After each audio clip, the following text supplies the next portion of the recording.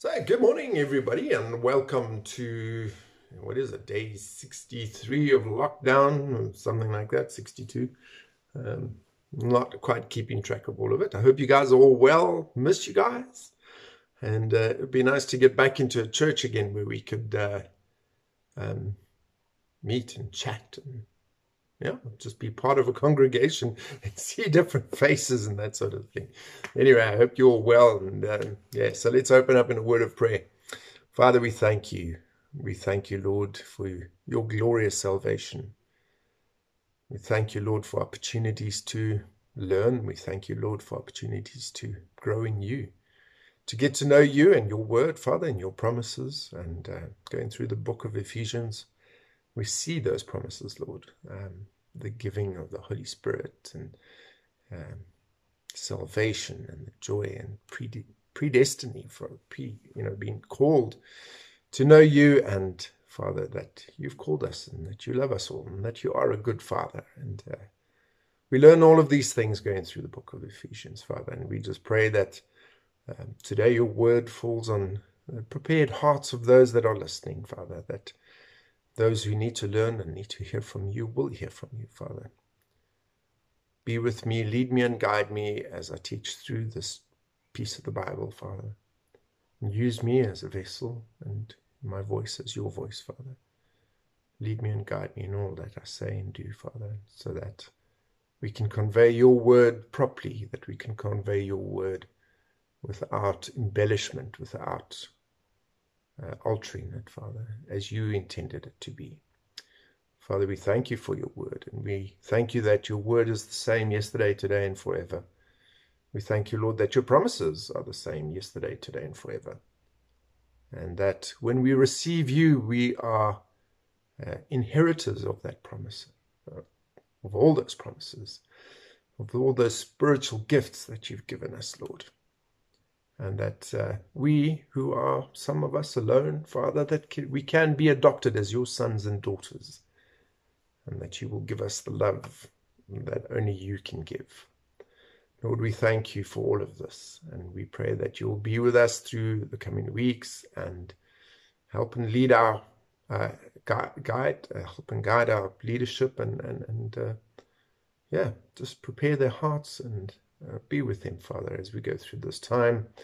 And Father, we just pray that you be with those that are sick from either COVID, from cancer, from all those diseases, Father. And we just pray that you will be with their families, comfort them. And mostly we just pray that people come to know you through this difficult time, Lord. We thank you for all your blessings. In Jesus' glorious name, amen. So let's do some worship, and we'll get back to you after that.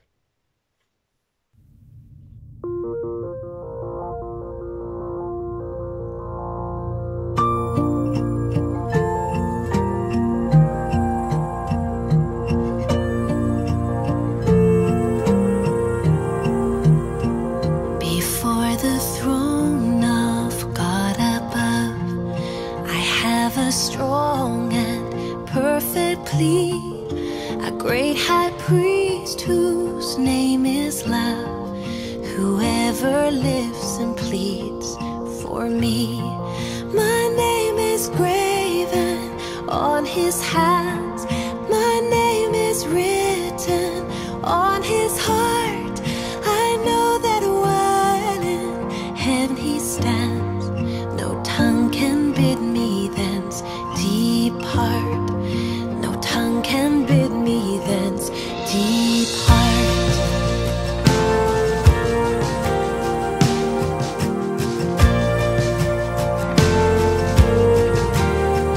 When Satan tempts me to despair and tells me of the guilt within, upward I look and see him there, who made an end to all my sin. Because the sinless Savior died, my sinful soul is counted free. For God the just is satisfied to look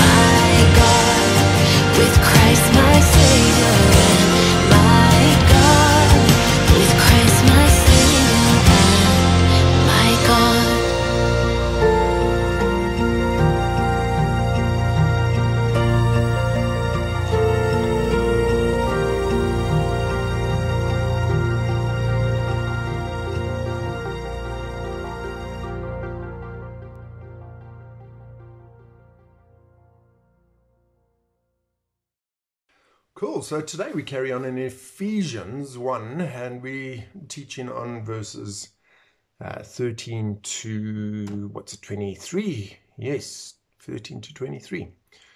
And just to recap, I mean, we're talking last week about the fact that God had called us from before the foundations of the earth.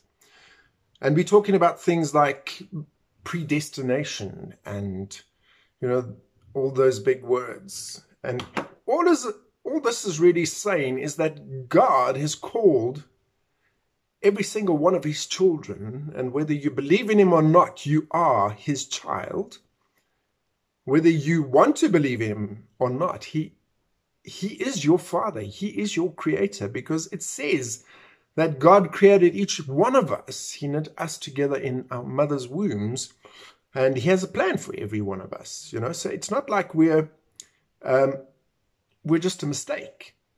You didn't just happen. You didn't just happen because your parents got together one day and you're here. You are here because you are a plan. And you are God's plan. And the question is, and this is what we're dealing with here, is are you going to take God's calling for your life? Are you going to become one of God's children? Are you going to follow what it is that God has planned for you? Okay. Now it's interesting here in verse 13 we carry on, and it says, in him you also were sealed with the promised Holy Spirit when you heard the word of truth, the gospel of your salvation, and when you believed. So quite simply put, this is what happened when Paul spoke in Ephesus to the Ephesians. They heard the word of God and they believed. And when they believed, they received the promised Holy Spirit. And that promised Holy Spirit comes and abides in your heart and leads and guides you. Okay. And we carry on in verse 14, and it says the Holy Spirit is the down payment of our inheritance. Now remember, it talks about earlier, it spoke about the inheritance that we receive, the spiritual blessings that we have already received. It's not like they're still to come. We've received them already. And part of being a Christian and part of believing is that as we grow and as we grow into what it is that God has promised us, we develop as people, And you'll see a term come up just now, which I'll emphasize again. It's faith and love, faith and love. And throughout this book, we talk about faith and love, faith and love. And these are the two cornerstones of the Christian faith. Faith, believing that Jesus Christ is our Lord and Savior, and love for our neighbor. Remember, I want you to love your neighbor as you love yourself. The two commands that Jesus gave us, he said, I'm not taking away from the law that I've been given or that has been given, but I'm adding to it. These two things I give you, that you love the Lord your God with all your heart, mind, and soul, and that you love your neighbor as yourself. Okay. And that's a loaded question, and we can get into that sometime, but not today. Okay. So verse 14, the Holy Spirit is the down payment of our inheritance until the redemption of the possession to the praise of his glory. Okay, the down payment, the Holy Spirit is the down payment. Jesus promised, remember when we were talking through John, Jesus promised the disciples that they would receive the counselor, the friend, the Holy Spirit. He said, I must go so that he can come. If I do not go, he cannot come. Okay, and that he, remember we're talking about the triune Godhead here. We're talking about the Father, the Son, and the Holy Spirit. The three are one, okay? And the Holy Spirit, now when Jesus ascended to heaven, it allowed the Holy Spirit to come and abide in our hearts and in our lives and to lead us and guide us. He is our comforter, our friend, our teacher.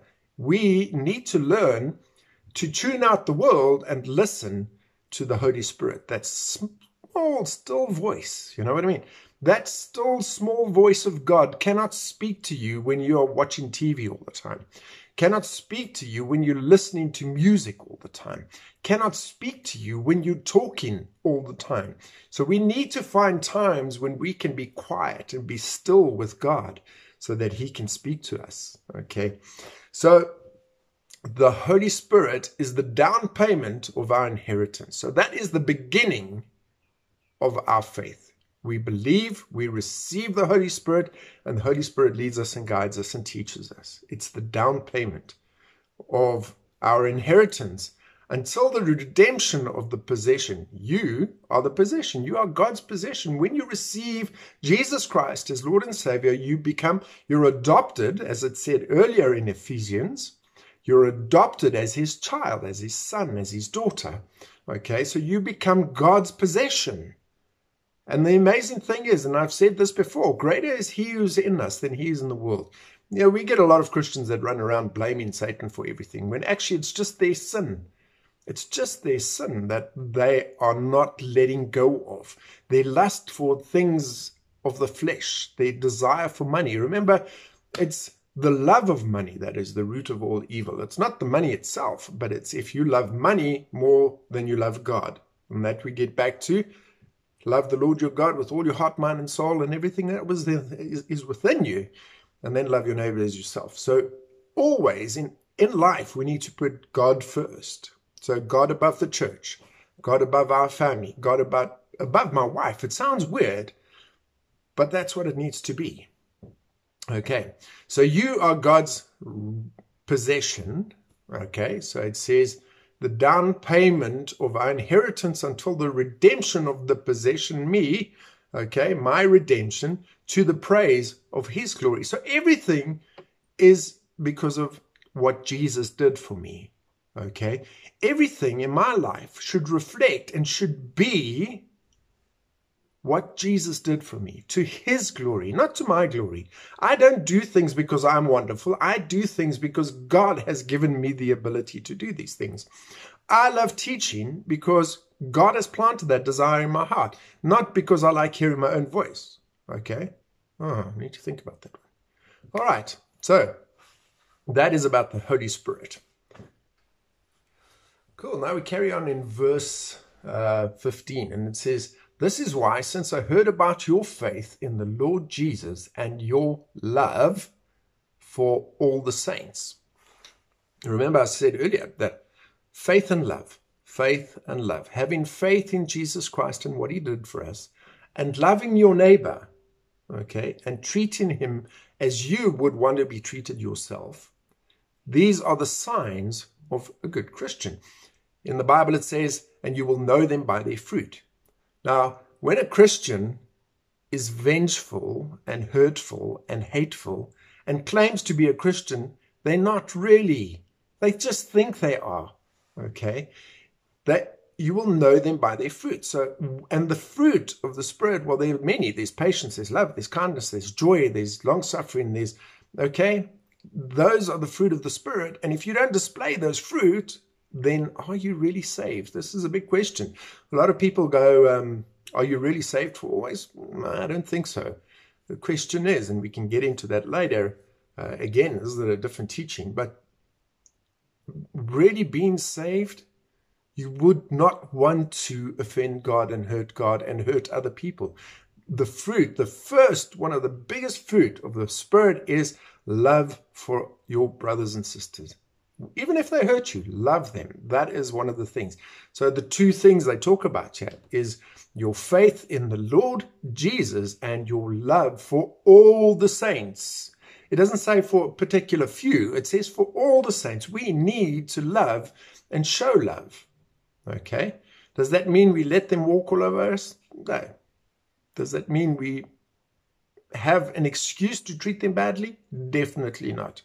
Okay, and often I talk about the fact when you're at school and your friends are teasing you and taunting you and you retaliate with hatred, you're not displaying that love. You're not showing the fruit of the Spirit, you know, and you need to draw back and go like, am I doing the right thing here? No, not really. Okay.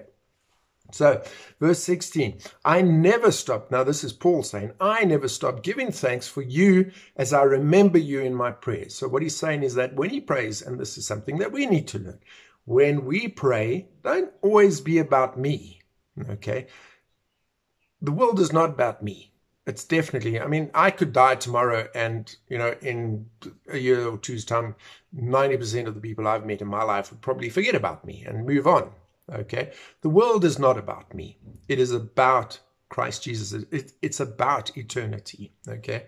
I never stop praying and giving thanks for you as I remember you in my prayers. So when you're praying, make sure to pray for other people. Pray for your parents. Pray for your friends at school. Pray for your friends whose parents are ill at school. Lift them up. Pray for others. Pray for those that are hurting you. I heard a classic saying the other day. Somebody said to me, you cannot hate somebody you're praying for. And I've put that into practice, believe you me. There's been a few people that I've had to examine my heart about in life. And when you have such hatred towards them, but when you start praying for them and you pray that God touches their lives, suddenly you just find it a little bit harder to hate them. When you start grasping the concept that God loves them so much, even though they're sinners, they're still sinners, his desire is still for them to come to know him. Okay, so Paul says, I never stop giving thanks for you as long as I remember you in my prayers. I pray that the God of our Lord Jesus Christ, the glorious Father, would give you the spirit of wisdom and revelation in the knowledge of him. So this comes in again, what does God want us to do? He wants us to know him, okay?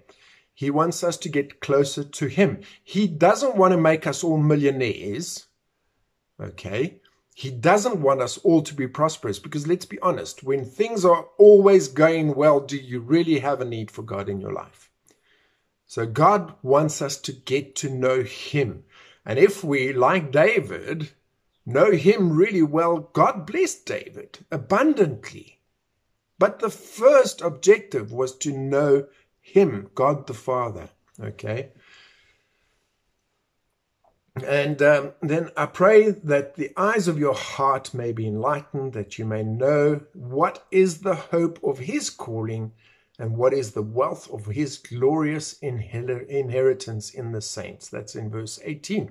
I pray that the eyes of your heart, okay, your heart, not these eyes, okay, because what we see, it's always different. The eyes of our heart are opened, enlightened, so that you may know what is the hope of his calling. Knowing what is God's calling. This is a question that everybody has. What is God's calling for my life? Does God want me to be a teacher? Does God want me to be a pastor? Does God want me to be a missionary? Does God want me to be whatever? The first thing is, and that's the first instruction he gave to all the saints, is go into the world and make disciples of all men. All men. So the first thing is we need to draw closer to God. This is our calling. This is what everybody needs to do. So stop worrying about. You see, he says focus on things, and all these things will be added unto you. Focus on God. Get to know God. Study the word. Learn about God. Draw closer to him, and all the other things will fall into place. They will come. You will come to know God, and God will bless you abundantly if you know him, follow him, and obey him. So everybody gets it wrong. It's like, and it's not just us. Believe you me, one of the patriarchs of the faith, the father of the 12 tribes of Israel, Jacob, when he ran away from home, he left Esau. Remember, he ran away from Esau because he stole his birthright. And Jacob was in the desert, and he had a dream. And God showed him a ladder that went up into heaven, and there were angels going up and down. Yes, there are angels, but we don't worship them. We worship God and Jesus, right? So the angels were going up and down. At the top of this ladder, God stood there, and he said to Jacob, I will give you all these things. Okay. And then Jacob said, okay. And he turned it around. He said, if you give me all these things, then I will follow you. Whereas God was saying, follow me and I will give you all of these things. There's a difference. There's a huge difference. Okay. So your first thing, okay, in verse 18, I pray that the hearts might be enlightened, that you may know what is the hope of his calling. What is his calling? For you to draw closer to him, for you to get to know him. for you to be fully trusting of him, God the Father, so that he then will bless you with all the other gifts and all the other things. Okay, so that's it. What is the wealth of his glorious inheritance? We spoke in the earlier verses about the inheritance that God has already given us. He's not still going to give it. We already have it. And the inheritance speaks about spiritual blessings in heaven, not wealth on earth. Okay, cool. I hope you're following this. Yeah. So, and what is the immeasurable greatness of his power towards us who believe, according to the mighty working of his strength, not my strength, okay? So often we get into situations, guys, where we want to do things of our own accord, of our own strength, of our own plan, okay? But God is saying, don't do that. I have a plan for you. Get to know me, draw closer to me, and I will reveal all these things to you. And you will be able to do what it is that I've called you to do, so that you can grow in me, so that you can better serve me, so that I can pour out all these blessings in your life. Guys, we get things wrong, and there's a big difference. And today's society with social media, it's all about me, selfies all the time. I'm so handsome and gorgeous, and I'm, it's all about me. And it shouldn't be. The last thing it should be about is me. It should always be about God. God first, and all these things will be added unto you. Okay, if you truly want to know what God's calling is for your life, and he has a plan and a calling for each one of us, get to know him, draw closer to him. How do we draw closer to him? Study his word. Okay, how do we draw closer to him? Pray. How do we draw closer to him? Have quiet times where you just talk to him. Everybody is, how do I pray? Well, just talk to him. Just say, Lord, today I had a rough day. It was a bit difficult for me. So-and-so was mean to me. Maybe you can just show me how to, deal with them better and to be more loving towards them. And, so we don't have to get into big prayers about thou art my Lord, blah, blah. No, we overcomplicate things. Just talk to him. Read the Psalms. The Psalms are beautiful. That's how that's how David prayed. That's how that David worshipped God and spoke to God. He was through the Psalms. He was going, Lord, I'm a wretched sinner, but in you, all things will be made right. Okay. And here we carry on in verse 20. So it says here, and he exercised this power in Christ by raising him from the dead and seating him at his right hand in the heavens. Now, this is where I want you, and I'm going to just harp on this a little bit here. I want you to think about this.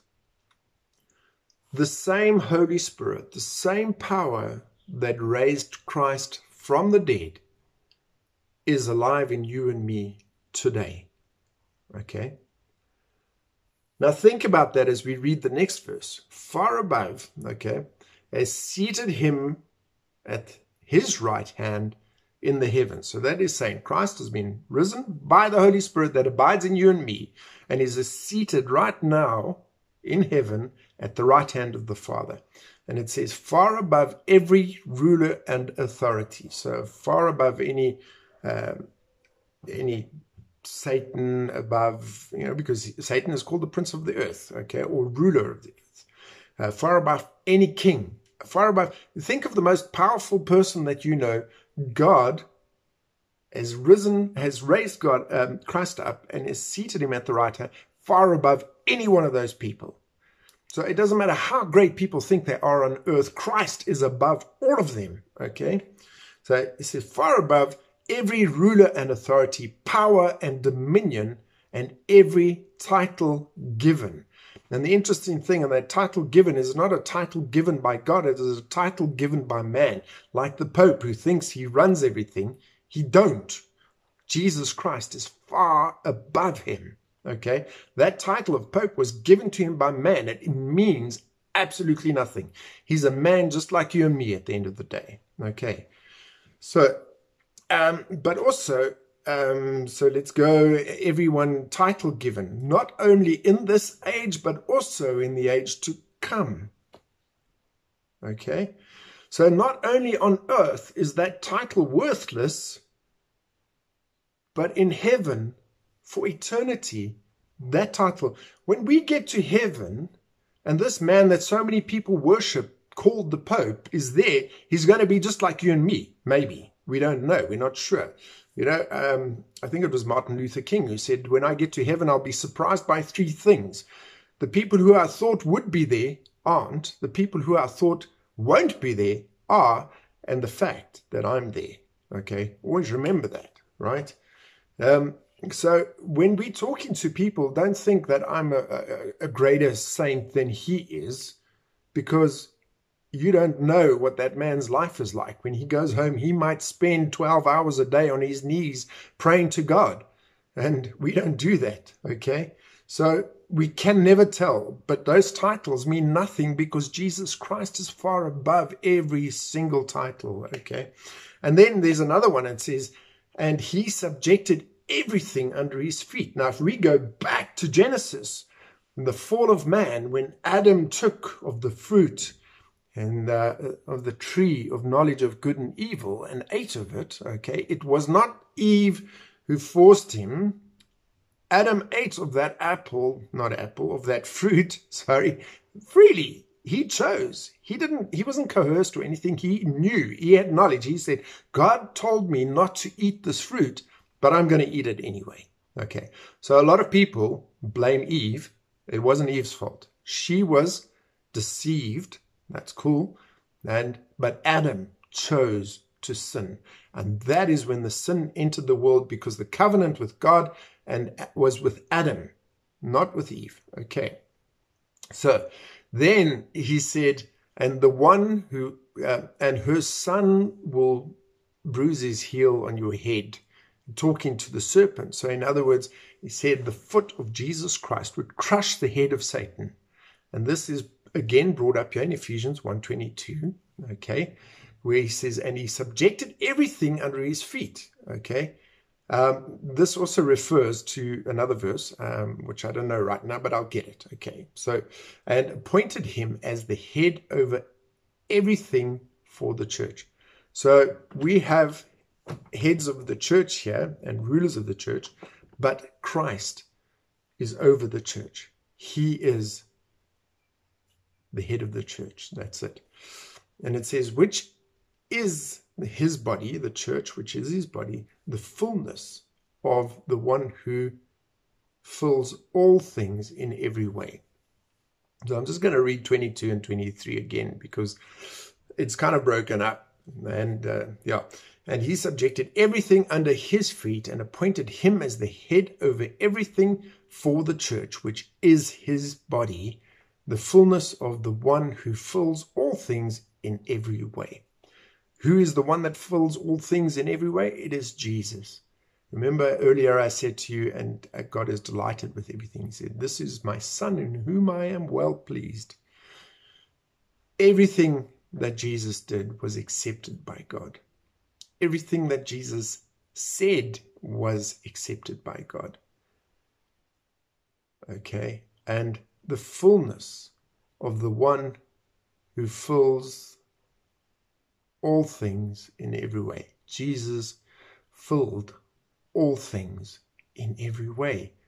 He did everything. Remember when he was on the cross and he said, it is finished. And what he meant by it is finished was that everything you, Father, have sent me to do is now done.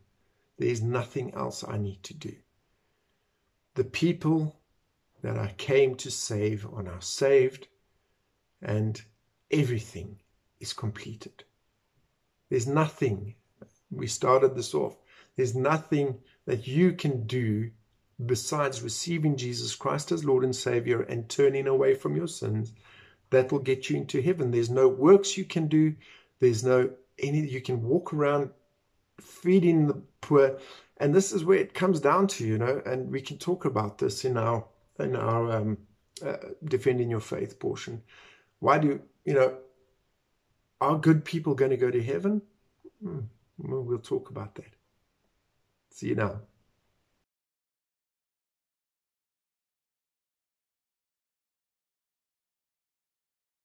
Cool. So we're talking about defending your faith. And remember I said in the beginning, there's like 20 or 24 questions that people ask. And it's the same 24 every time. So one of the questions is going to be, does God send good people to hell? So now we need to start with really simple things.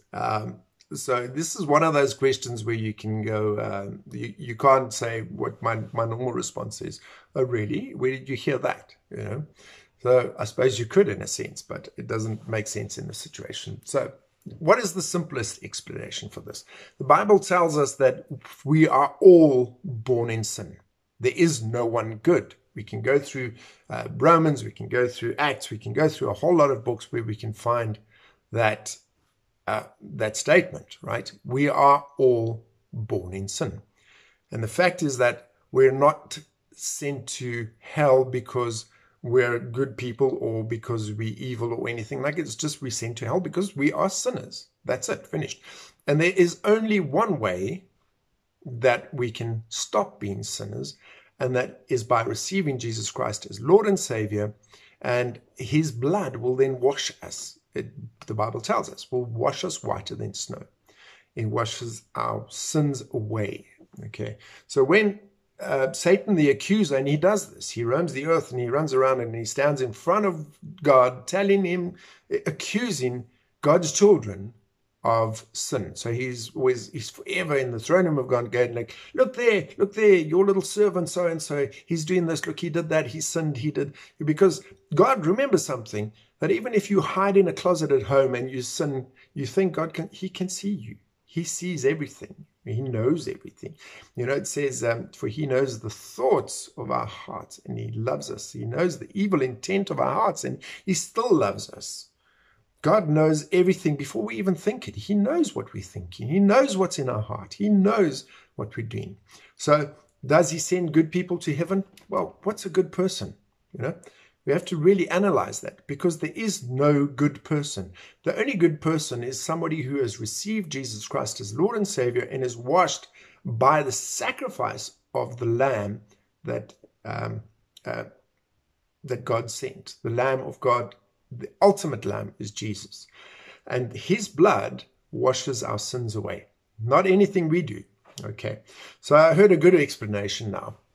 And it says, if you're sick and you don't go to the doctor and you die, is it the doctor's fault? No, it's not. Is it your fault? Yes. So if we are sinners, and we all are sinners, God doesn't exclude anybody from that. He says, for we are all born in sin. Every single person on earth, from the time the first person was born into this world, he was born in sin. Done. Finished. Nobody is born perfect. Nobody is born blameless. Nobody is born sin-free. We are all born in sin. And the only way to get rid of that sin is to receive Jesus Christ and to be washed in his blood. And that's it. So we need to, when we are all ill, therefore we are all ill, and we all need to go to God the Father, the greatest physician of all, and receive healing from him. Once we've received that healing, Jesus Christ, from him, then we can enter into heaven and into eternity with him. Everybody else will, unfortunately, whether they perceived as good or morally good, they will go to hell. Unfortunately, like I said, in Christianity, there's nothing that we can do to make God receive us. Okay. Now, they always go then, what about if you've never heard about Jesus? Well, this is a long explanation, so I'll try and make it brief. Okay. It says God has given every single person a desire to worship him. We all have a God-shaped void in our heart. You can go into the most remote area, find a tribe that has never met another human being, has never been ministered to, has never met a missionary, has never met anybody else. And this tribe will be worshiping some form of God. They will either worship the sun god or something. So there is inbuilt into all of us a desire to serve God. Okay. And I was I was watching something. I love this thing because God seems to be moving amongst the Muslims at the moment. And there's a big move. And there's a lot of Muslims that are waking up and they've had dreams of Jesus. I mean, I watched a testimony the other day of a man. He was an alcoholic, beat his wife, but he was perceived as a good, faithful man, you know. And he went to Mecca, and it was at Mecca, sleeping on the side of the road because there's so many people there and the hotels are all full. He was sleeping on the side of the road, in fact, in his car. And he was, the perception was that he was being holy because he was at Mecca and all that sort of stuff. And he had a dream that night. And it was Jesus calling to him, saying, serve me, serve me, serve me. And eventually woke up the next morning, and it was halfway through his Hajj, the pilgrimage to Mecca that they were supposed to do, because they go there and for so many days they wake up every day and they walk around the big rock that is in Mecca. And they pray and that sort of stuff. And he was halfway through that, and he woke up that morning and he said to his friends, I must go home. And he went home, and from the day he got home, he stopped drinking, he stopped beating his wife. His life changed immeasurably. There was another story I heard about a man who smuggled Bibles into Iran. Yes, Iran. Okay. And he said he used to put these, and in Iran, the Bible is known because it has a gold rim around it. And he was traveling through the back mountainous areas of Iran, and he says all of a sudden there was a fairly straight section of road. His car just swerved and went into a ditch on the side of the road. And he was there looking and going, well, I'm alone. I have all these Bibles in my boot. If they catch me, I'm going straight to jail, because that's the punishment for trying to preach in Iran. You go to jail. And he said the next thing, this man came running over the hill, and he said, you've brought the gold book. You've brought the gold book. And when he spoke to the man, he said to them, you know, how do you know about the gold book? Because he opened his boot and he, of course, gave him some Bibles. And he says, 21 years ago, I had a prayer about Jesus, and Jesus told me that he would send somebody with the gold book. Can you believe it? 21 years, and this man had converted his entire village based on that dream. He told them about Jesus. He told them about the amazing things, and he said to them, the promise is, Jesus said, I will send somebody with the gold book. And 21 years later, this missionary in Iran arrived there, and with his car that just inexplicably swerved off the road, and he distributed Bibles in Farsi Bibles. That's the language they speak there, to this village. So God is moving in amazing ways. He has planted a desire for every single one of us to serve him. Okay. And if he wants to get that message through to people, he will, through dreams, through visions, through all that sort of thing. So guys, yes, it's a bit of a harder one to deal with in terms of, does God send good people to hell? Firstly, we need to define what is good. And then when we come down to the standard that God lays out as what is good, none of us will ever measure up. You know, the fact is that none of us can be as good as Jesus was when he walked this earth. We all sin in some way, shape, or form, no matter how holy we think we are.